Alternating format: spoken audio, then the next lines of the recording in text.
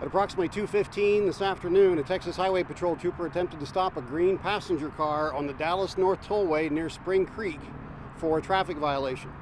For an as yet undetermined reason, the driver of that passenger car chose to evade the trooper and continued north on the Dallas North Tollway to the Lebanon exit.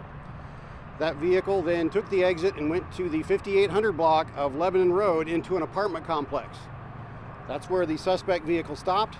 At some point after the suspect vehicle stopped, our trooper was shot by the suspect. The suspect is still in the area. The trooper was transported by a Frisco police officer to a local hospital for treatment, and he is currently being treated as we speak. The suspect, again, is still believed to be in the area. We are working with our local partners to bring the situation to a conclusion. But at this point, that is the only information that I've got. I'm not going to take any questions because I don't have anything else that I can tell you.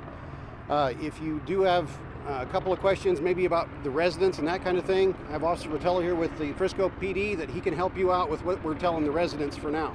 But that's all I've got, so I'm going to turn it over to him. Officer Rad Rotello with the Frisco Police Department, RADDROTELLO. We're asking that the residents that are in the area just stay where you are, stay safe inside of your homes. If you've already left the area, do not try to return for your homes. And please continue to support us. We very much appreciate all the community support that we've been receiving. We ask that keep coming. We're not going to take any questions right now. This is an active investigation that is still ongoing, and we will let you know more information as it becomes available. Thank you.